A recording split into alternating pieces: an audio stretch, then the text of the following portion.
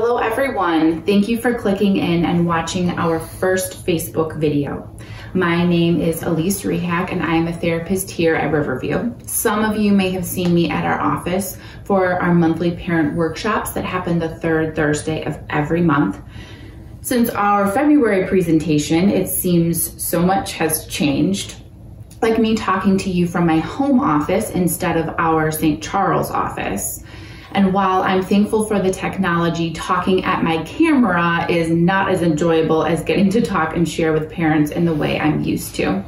Change is challenging, and changing quickly and unexpectedly can be even harder.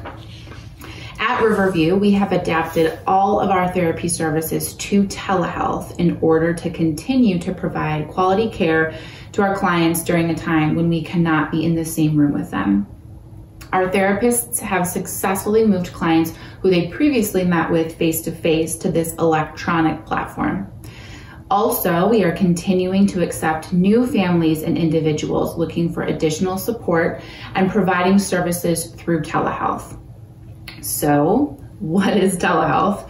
Hopefully, I can explain what it looks like and some tips that can make it as effective as possible. First, telehealth is done through a video conference platform, kind of like Skype, Zoom, FaceTime, or any of those we've been using these past few weeks to connect with friends and family.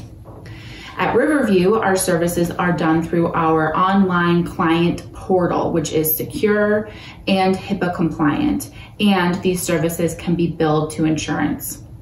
This portal allows for a client to see upcoming appointments and connect to them from their device at home.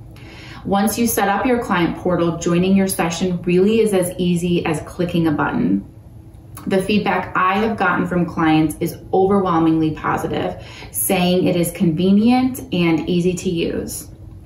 We have gotten some questions about how telehealth works when meeting with children.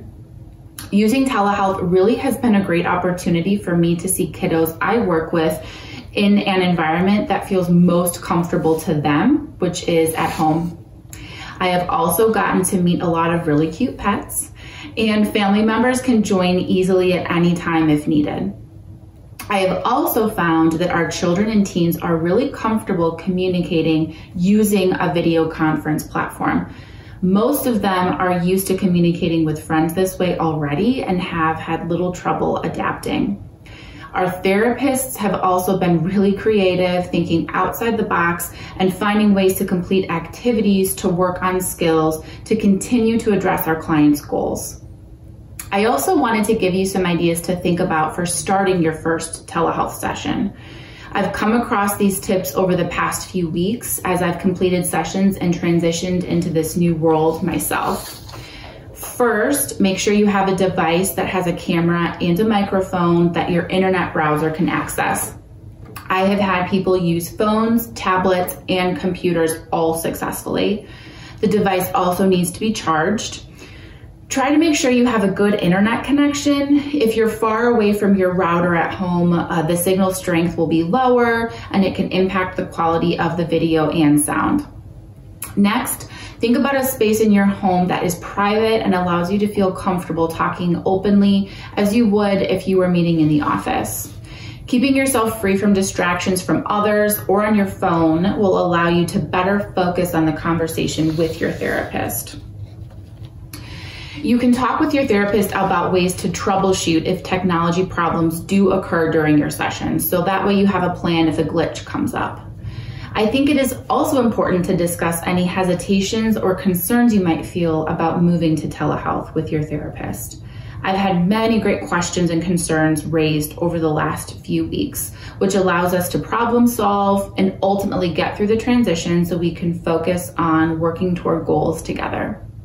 So, if you are interested in starting therapy services or have any further questions or concerns, please reach out to our staff. We are here, ready to help and support you and your families during what is most definitely unprecedented times.